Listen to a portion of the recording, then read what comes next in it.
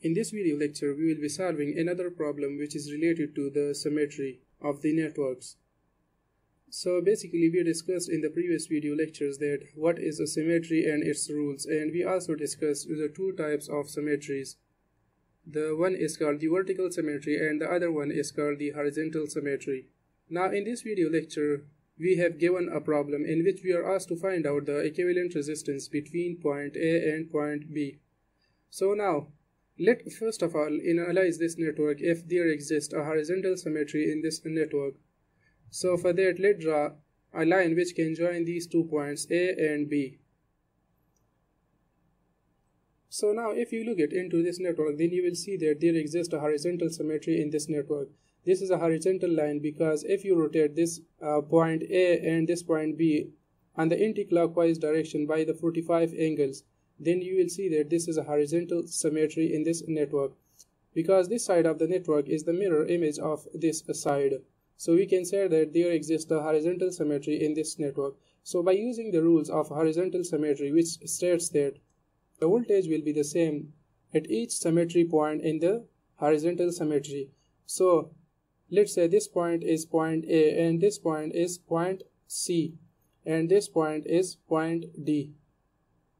And this is the common point, so let's say this point is point P. So if you look into this network, then you will see that this point is the mirror image of this point. So we can say that this point will also be point C, because we know that from the horizontal symmetry, if one point is the mirror image of the other point, then the potential will also be the same at the symmetry points in the horizontal symmetry. So the voltage or the potential will be the same as the potential at this point. Now the potential at this point will be the same as the potential at this point, because these 2 points are the mirror image of each other. So this point is also be point D. Now if you look into this network, then you will see that these 2 resistors and these 2 resistors are connected in series. So the equivalent of these 2 resistors and these 2 resistors will be 2R. So let's replace these 2 resistors and these 2 resistors by its equivalent resistance.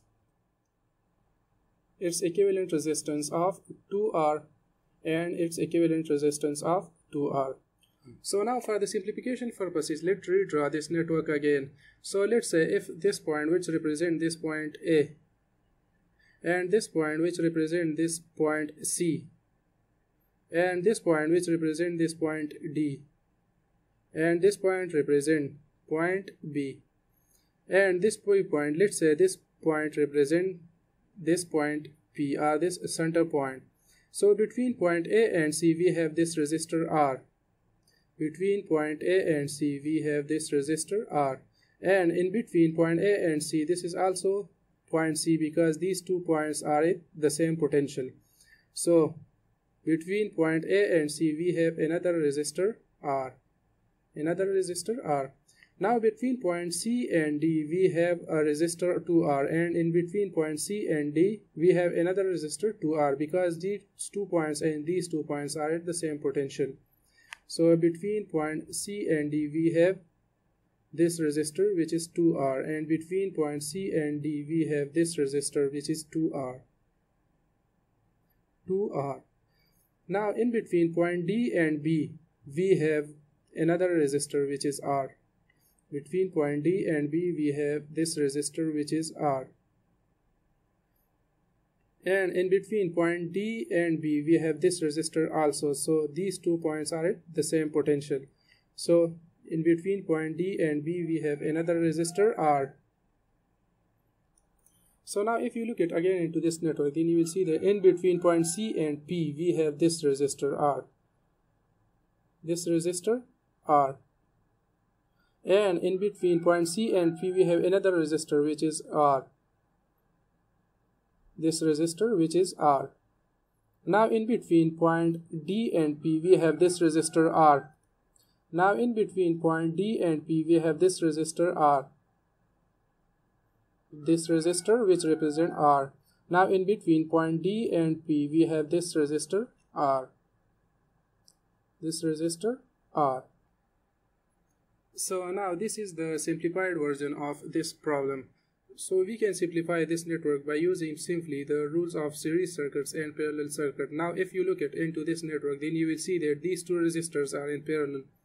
These two resistors are in parallel, these two and these two resistors are in parallel, and these two resistors are also in parallel. So the equivalent resistance of these two resistors is, let's say, 1 divided by R dash is equals to 1 divided by R plus 1 divided by R. Now after calculating this equation, you will get R dash from this equation will be equals to R divided by 2. So let's replace these two resistors by its equivalent resistor. So let's say this point is point A. So the equivalent of these two resistors are divided by 2. This is point C. Now let's say this is point P. The equivalent of these two resistors will also be R divided by 2 because these two resistors are sharing the same 2 points, so these two resistors are in parallel.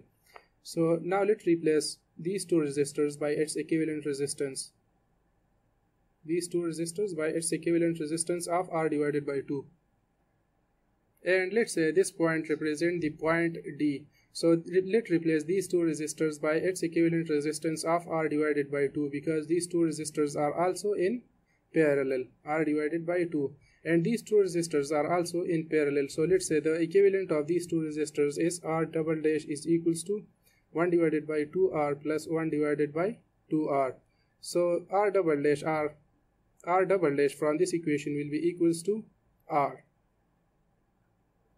So let's replace these two resistors by its equivalent resistance of R, and let's replace these two resistors by its equivalent resistance of R divided by 2, and this is point B. So if you look at again into this network, then you will see that these two resistors are connected in series.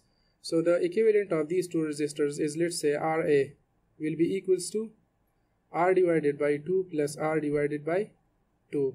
So RA from this equation will be equals to R. So now let's replace these two resistors by its equivalent resistance of R. Its equivalent resistance of R. So now if you look at again into this network, then you will see that these two resistors are connected in parallel. So the equivalent of these two resistors is R divided by 2. So now let's replace these two resistors by its equivalent resistance of R divided by 2. R divided by 2. So now if you look at again into this network, then you will see that these three resistors are connected in series. So the equivalent resistance between point A and B will be equals to RAB will be equals to R divided by 2 plus R divided by 2 plus R divided by 2. So the equivalent resistance from this equation will be equals to 3 divided by 2 into R. So this is the equivalent resistance basically between point A and B, and we use the rules of horizontal symmetry to solve this network. Now here we have a homework problem for you. Solve the same circuit but by using the rules of a vertical symmetry. So once you have your answer, post it into the comment section below. So it's all for today's presentation. If you have any doubt, ask in the comment section. See you in the next one.